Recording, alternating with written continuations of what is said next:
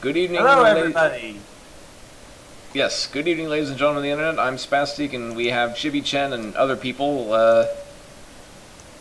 I'm one of these other people. Sup? I'm am Chen. Kitty Diz, and I am joined once again. And this is... I'm gonna be okay Mind after the getting Gap, killed by Chapter Satan. 6. Yes, this is critiquing of Mind the Gap, Chapter 6. Good. Follow Live. your pride. Alright, let us begin. Alright. Okay. As you all know, for a little recap, the last scene ended with Aya nearly crashing into Isaac and Yukari after Isaac had just finished eating at a diner in Gensokyo, in the human village more specifically. And she came with news that the Tengu village was under attack. This is picking up right where we left off. Whoa, wait, what? Isaac jumped back a little, her words taking a few moments to register in his head. What do you mean? He grabbed her arms. A single thought ran through his head, a thought of bloody feathers, but his mind wouldn't connect it to anything he knew. I had just gotten back, and I was about to start planning out tomorrow's papers when a friend of mine came... What? Oh yeah, sorry. School. That's all I'm gonna blame it on. When a friend of mine came and told me to check outside, I went over and... She shuddered. There were hundreds of them. Human, yokai, I think I even saw a few Tengu. They attacked us without warning. The worst part was people from inside the city were attacking each other. It was like a civil war. She said and looked a little guilty. She had gotten away, but she had left all those people behind to face the army. They were led by a human, a gappy like you. Aya pulled away from him and stood next to Yukari. I'm afraid Isaac here is not one of the ones behind this. I fear he's an unfortunate side effect to whoever is leading this army's plan. Yukari said and put her parasol down, resting both her hands on it like it was a cane. This is bad news. I'm afraid we won't be able to have you apologize to Reimu. I will take you to the shrine, Isaac, and you will wait there for this to blow over, she said, a black line opening. Then it hit Isaac like a ton of bricks. Another outsider leading an army. There was only one other outsider he had seen since entering this world. His mind went back to the man who had sat across from him. He had seen him before, standing above a crowd. He was the one preaching. All the people listening to him. They were human, and as far as he could guess, yokai. He gathered an army in hours by preaching to them, by making them believe he was the man to follow. He even offered him in the last chapter that... Indeed he did. Yeah. So now they're attacking... I was going to mention, I'm going to do a little illustrated thing. Just a minor grammar thing. It's when you, like, before words, like, it's often a common, yes, then Ozzy, words, I know words, that.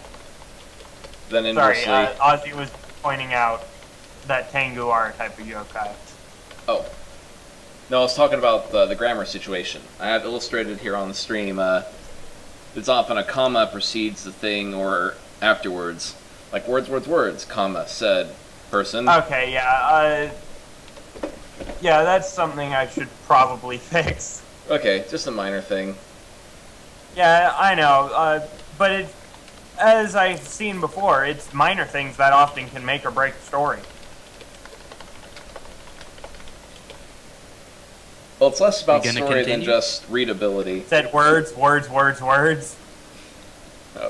said person, not words.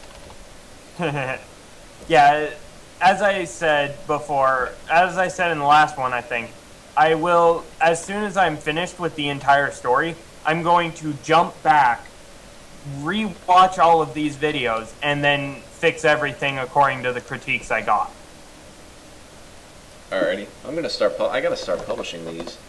Then again, I gotta continue. I very much would like to eat a pie. Thank you. Pie is good for you. Back to chapter 6. Where was I? Alright. Isaac blinked.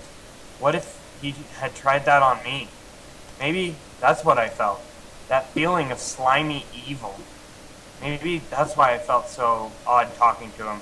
Notice I repeated I had a grammar mistake there, 2 eyes, my bad.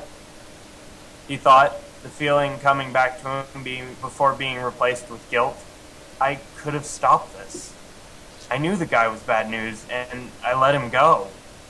Isaac felt the color drain from his face. This is my fault. Isaac, follow us. We must get to the Hakare Shrine, and this is the fastest way.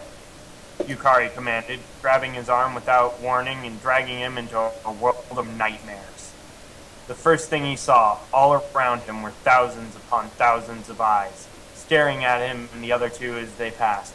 This place unnerved Isaac beyond anything he had ever seen. The other 2 with him were perfectly fine, like this was a normal, everyday thing for them.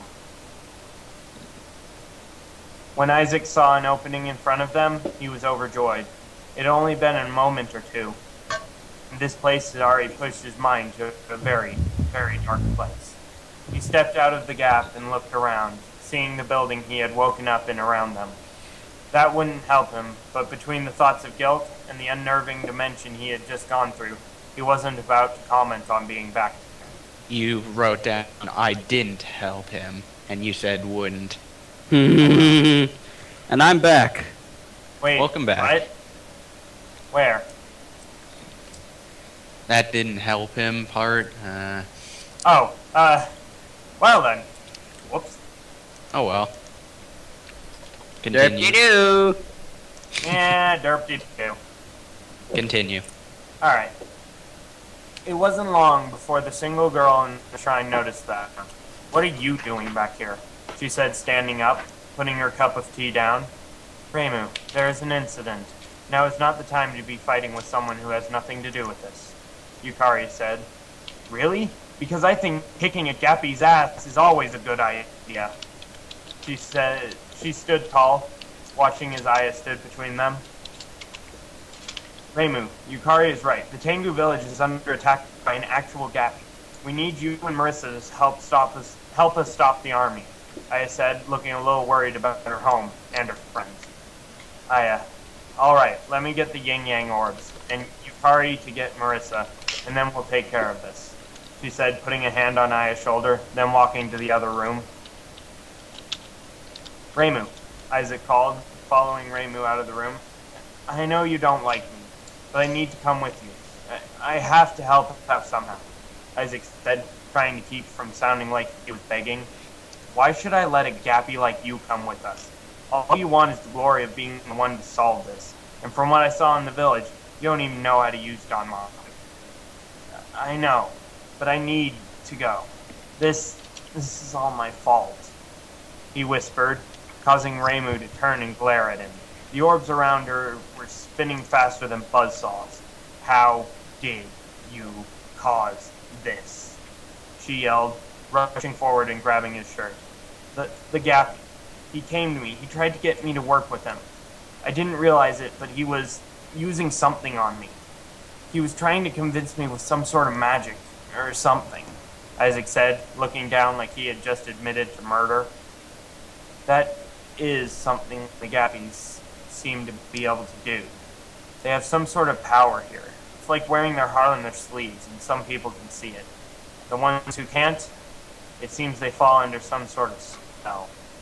That could be how this man got an army so quickly without anyone noticing it. You know what's funny? I can actually read it on the stream. Wait, who's speaking right now? Rain. Oh, there's no dialogue tag. Oh, my bad. I'll fix that. I could have stopped him. You have to let me...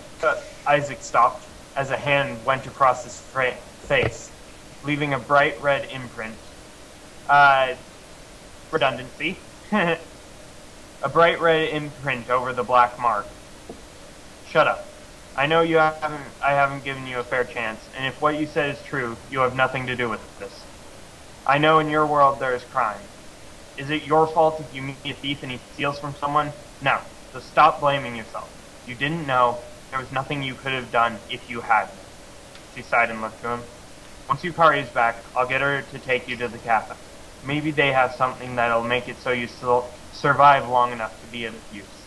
She said and looked to him, a worried smile on her face, trying to look confident for someone's sake, perhaps her own. Nice. I did quite enjoy this chapter. Even though I wasn't here for most of it, sounds pretty damn awesome.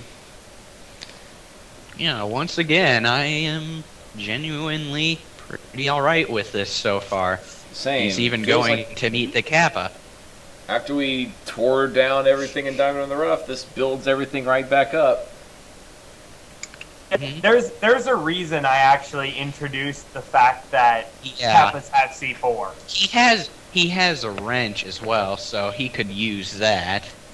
Yeah, but physical attacks don't really work. Yeah, because As previously stated in Diamond in the Rough. well, it's more canon that the yokai aren't affected by physical attack, Mm-hmm. not Humans just are, though. to Diamond in the Rough. Yeah, it's like in Smack Perfect it down Memento in the human. strict sense in the entry on yokai. Anyways, what should we do now, since this is over? I don't Last know. minute That's questions all I have, if I unless can. you guys have questions, comments, suggestions, yada yada yada, bullshit. Wait. I am looking forward to more. That's pretty much what you As got. your chat. Fuck. I know. Yeah. Alright. Yeah, the next chapter will be him going to the yokai. Not the yokai, the Kappa. Kappa. Yeah. Village. I'm tempted to have Nitri in there, but as you said before, Spaztique, I don't really want to include any characters that will only be there for one scene. Yeah. Unless it's just like they were there and it's a cameo and then they leave. Yeah. Which I'm thinking I might do with Rayson in near the end. No, Alright. not even soon. Why the hell would he be in Gensokyo anyway? Well, he did make Gensokyo into a thing. Why would he be in Gensokyo anyway? Well, in one of the songs, I think Zune was actually introduced, only as a dark, mysterious character. Have you seen where the Hungry Shine had like a festival? That's not strictly canon. That's more of a fan-made works, where Raymu's having a